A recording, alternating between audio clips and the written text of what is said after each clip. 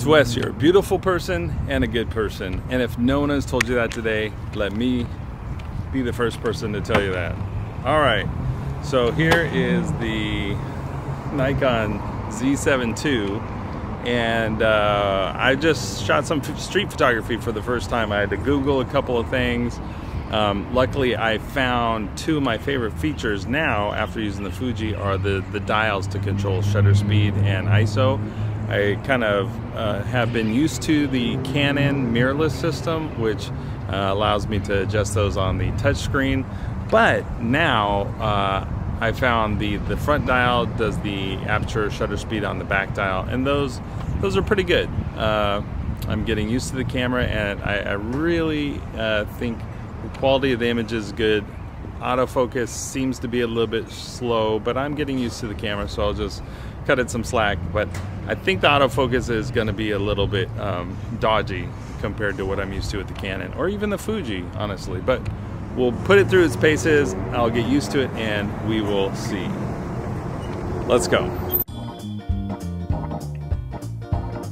It's Wes. Welcome to this video. Today I am excited to share with you the Nikon Z7 II used for street photography. Now, this is the first time that I put my hands on the Nikon, and you can see from the very get-go, watch me struggle with opening the card slot. I know where it is. I've actually looked in it before, and I just can't figure out how to open the catch, and it's the simplest of angle changes that I need to make. But you know, just enjoy me struggle, and in fact that might be a theme of this video is struggle, and most of it is just unfamiliarity with the controls, with the ergonomics, with the where to put the SD card. All right, so let's tune in, and we're gonna speed past the next 5 minutes where I try to figure out how to adjust the focal point, which was a big breakthrough. And right here I'm just setting the image quality to RAW and JPEG because I wanted to see what that would be like. But let's fast forward through and jump to when I actually start shooting, not practice photos, but when I start walking. And let's enjoy some moments with the Nikon Z7 II and street photography. Fast forward, boom.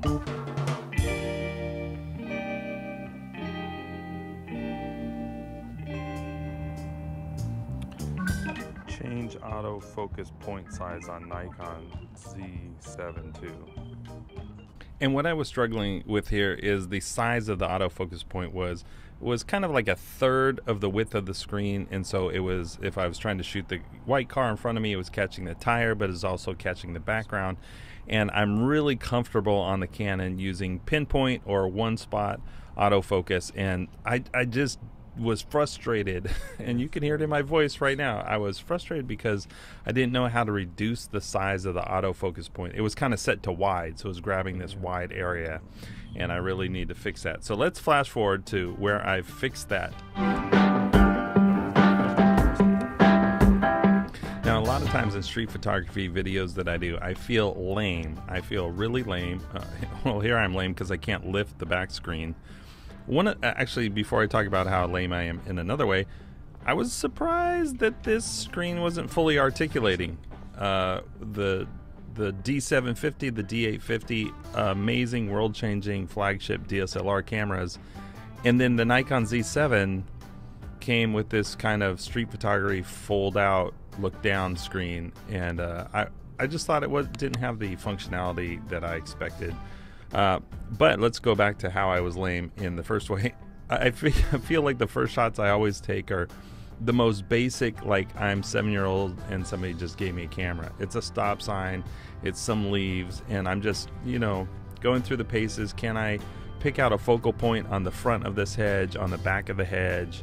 And so it seems very rudimentary, but I guess it's good to share that, you know, this is how I warm up, this is how and this is a new camera, so this is how I'm getting used to the controls.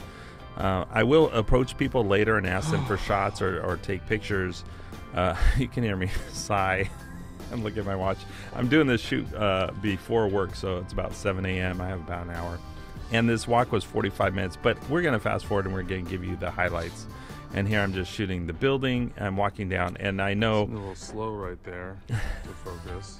I'm commenting on the autofocus, and actually, this is something I shot with it for 45 minutes. So and every time I hit the shutter button half press, it goes click, click. Kind of rack focus to find the focus. So it was doing this focus hunting thing that was not very desirable. And it was objects or subjects that weren't moving. Now here was kind of cool shot through the window. I thought I like those layers of glass and the reflections and that depth that those provide. Kind of a more sophisticated image, if you will. But I was unhappy in general with the autofocus performance. Now I think I know this camera is better than I made it out to be. Can't even find that palm tree. So here I'm just shooting and trying to get to focus on a tree. So I'm going to meet some people coming forward here, and we're going to see some samples of how it performed when I tried to shoot somebody's portrait. So let's skip forward to there. I'm testing this camera. Does anybody mind if I get a portrait of them? She's on every website there is. Just get one of her. She's a model. No. Yeah, just get a picture, guys. What are you? Yeah. You're just testing it for fun? Yeah, it's a new Nikon. A friend loaned me. So. I like that. So everybody's down, maybe one by one. Yeah. You're not She sure. normally charges. You have no idea. You're getting paid. Where? Yeah, right here. Like where? Oh, that's great. Okay. Without Maybe right in the middle here and get the nice depth of field in the background. All right, 3, 2, 1, and let me do one like this. You definitely. I didn't know you smelled that good with clothes on. 3, 2, 1. It is. There we go. 3, 2, 1. Okay. You want to see? Oh, nice. Anybody else? Where were you guys? You were in an exercise class or something? Yeah. Oh, okay. Anybody else? Any takers? good. You're good. Thank you. I'm not following that one.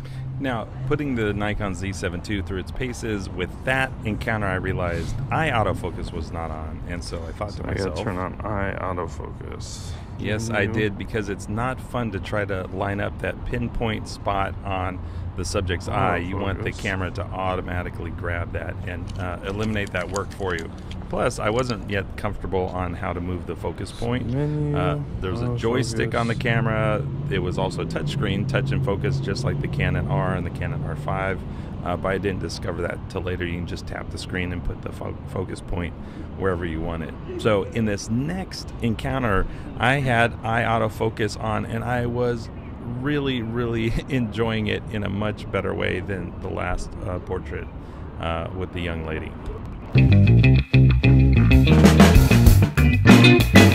Excuse me, I'm testing a new camera again. Do you mind if I take a picture? Yeah. All right. We're gonna be famous very soon, Yeah. right? Can I get a picture of you? Yeah. All right. You got enough room for him? That's good. We're good. We're good. This camera's magic. Thank you so much. Now this gentleman, the one on the left, had been in another street photography video I did with the R5 versus the Fuji XE4. You might start to charge me for appearances in my videos. I'm just testing a new camera. Do you mind if I take a picture of you while you're working? Okay. Now here, I was super pleased by this point with the the face tracking and the eye autofocus. It seemed, I really wanted to get down low and kind of get the table in the foreground and see if it stayed on the subject's face. Cool, which thank you. I found it did. Well, I looked in the screen immediately afterwards. I didn't think it did, but it did. No. Now, he just wanted to make sure I wasn't Just, going to post his testing pictures. So I'm not going to show those. But I found that once I had the eye tracking, the eye autofocus on, I was happy, very happy as I was with the Canon performance. It really was great. And these are just shots I'm walking by, I'm grabbing a few minutes. It's not a portrait session where I'm taking my time, so I was really happy with the performance. Now here I was just playing with the moving cars and trying to see the shutter speed and the performance. I would say all throughout the experience I had inconsistencies in when it would trigger a shot, and so I just tracked that up to learning curve on my part. I don't think the Nikon camera is faulty, but it was interesting when I had pinpoint autofocus on. A lot of times it wouldn't grab. Now that could be because I also had eye autofocus on, and maybe like this sign right there, I shot it twice. Once it was in focus and once it wasn't, so that was confusing to me. But again, the pictures where the camera nailed focus and it performed as I expected. There's no complaints at all. So I'm going to fast forward down the street and get to some of my other favorite shots. What's cool about walking the same area is you get the same subjects, like this display, the shirt with the gold chain. I took it on the Canon R5, the Fuji XE4, and here on the Nikon Z7 II. So I'll put up all three shots and see if you can guess which was taken with which camera. By the way, I'm shooting in this video with a 1.4 50mm Nikon lens, and so first time using that lens too. I was really happy with it, and I see these lights up here, this kind of string lights along the I was gonna say balcony. It's not a balcony. The word will come to me. It's an awning, and so I wanted to get one of the string lights in focus and kind of see how the 50mm lens looks great. Yeah, the bokeh looked great on this lens with the a subject close to the lens in focus, and then the bokeh in the background. I was really happy. All right, let's fast forward and jump to another interesting point. Now I see this bed of flowers, and I wanted to test the single point autofocus, and I found that it was hard to grab and trigger a shot on an individual blossom. But you know, I just spent a few minutes here, and I did get it, and so the 1.4 depth of field was very shallow. Locking on. So I probably actually need to shoot at f4, f5.6 to get the whole focus blossom. mode. And so I think my realization right, here, and just go pinpoint, is I was turning off face tracking. Now I'm getting a hang of flipping out the screen. Do it again because I didn't hit eye, top right, pinpoint. You have to hit OK. So now here I'm just getting that workflow down of switching between focus modes, and I get a decent shot gorgeous? Here. Probably needs a bigger depth of field.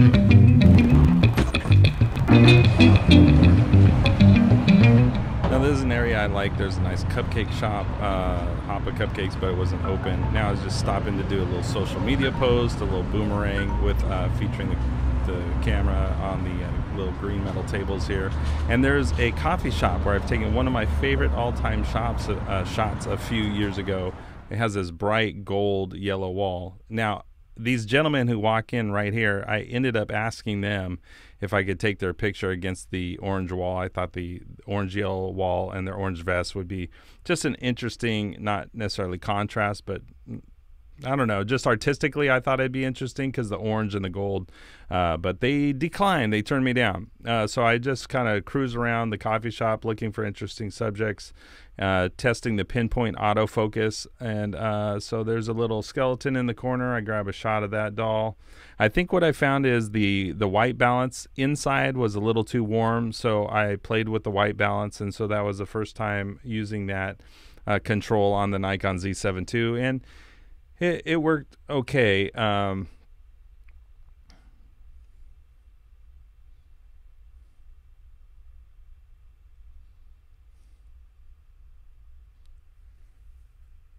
I try to put people at their ease and always immediately, you know, decline. If they decline, I just immediately say no problem. I don't push. But here are these little sugar skulls or Dia de los Muertos artifacts on the counter. I was practicing getting focal point, the pinpoint autofocus on the skull. And so also adjusting the white balance here. So hopefully these shots don't look too orange and they reflect kind of the cool decorations in their environments. Now, at one point I tried to line up, there were kind of people sitting in the background. I was just testing the depth of field shift, kind of the rack focus between two photos. So I'll see if I can put that up here where it focus on the person in the background, focus on the skull. And I think these came out pretty good, but we'll take a look. So I noticed the gentleman in the corner of the frame in the red jacket. As I leave the coffee shop, I noticed that he exits after me, which is fine, but he was also watching me in the shop. And so just a word of caution or warning: when you're out doing street photography, you have a nice camera, okay, or so that was or a nice, not nice camera. Either way, you might be a target for some people who might be interested in trying to grab your camera and run or bothering you. But I went down this building. I knew he had exited the building, and so my plan was to double back. You'll see him in the frame here. He's coming at me, and then I just turn the other way, so it make it more obvious if he's trying to follow me. He would have to make a turn. So now here I turn and I focus on the magnolia, partly to keep my view of that gentleman, but also there's a magnolia flower in this tree that was, I thought, a really good subject. And I was just noticing the video, you can't see it in the GoPro view here, but the flower is a beautiful subject. I think if I leveled it, color corrected it, it could be a print, a printable subject, printable image. But also in this video I talk about ergonomics, autofocus, speed, ease of use, but I don't really talk about resolution. But this image was one that I think the resolution of the Nikon Z7 really comes into play, and you can crop in, and that resolution really supports you if you want to do a print. Now I turned here to see if there's another flower, and sure enough there was another flower on that tree, but it was pretty small, so I didn't shoot it. I'm just going to fast forward here. Usually when I'm out shooting and I ask for permission to take photos, I try not to bother young people, because I just feel like I don't want to ask, are you, 18 or above? But this young person was walking and I asked her for a portrait. Again, just ask. I got turned down. It was fine. Hello. I'm just testing out my camera. Do you mind if I take a picture of you? Oh, no worries. And so she said she had to get to school, which was great. She was prepared with a reason not to engage with me, and I totally respect that. I try not to bother young people. I thought she was maybe college age, and maybe she was going to college, going to school. And here I know I'm about ready to head back to the car, but there's one more block, and we're going to get a couple of cool, some of my favorite shots here on the next block. There's a couple of homeless people here. I practiced on them with the autofocus. I typically don't shoot street people. I just feel like it's a vulnerability that I don't want to capture and explore or exploit, I guess, is my feeling. But I did practice here. There's a gentleman or a lady on a scooter, and I did try to get focus on the moving scooter. I knew where the spot, the single point autofocus point was on the screen, but I didn't have it to my eye, and I missed 2 out of the 3 shots.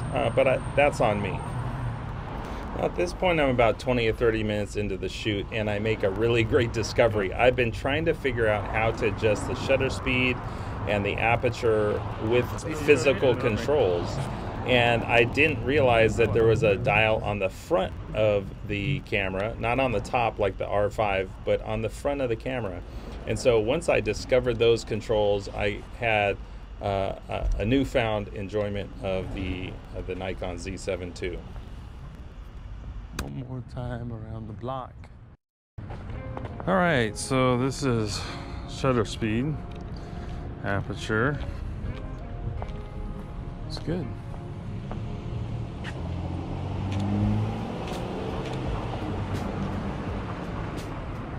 Just fired off 3 that didn't focus. It's on auto. That's just bizarre.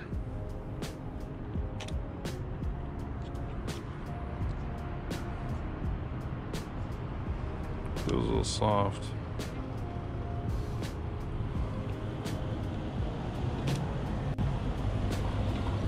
There you go. So it's on pinpoint, so I just choose wide area. Again, when you choose the focus point, I'm not used to my info, you have to do wide area and hit OK. And then that's how it works.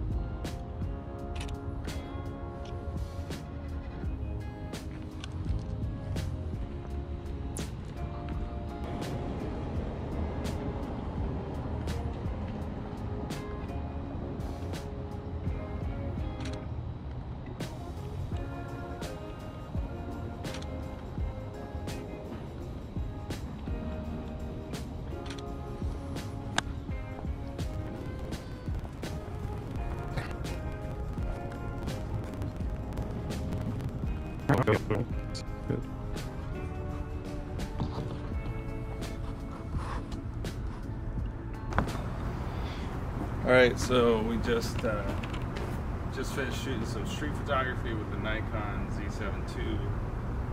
Just put on record to see what it does.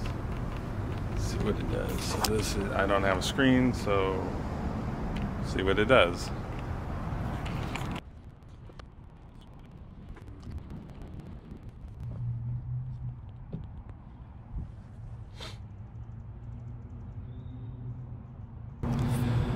It's Wes. You're a beautiful person and a good person. And if no one has told you that today, let me be the first person to tell you that.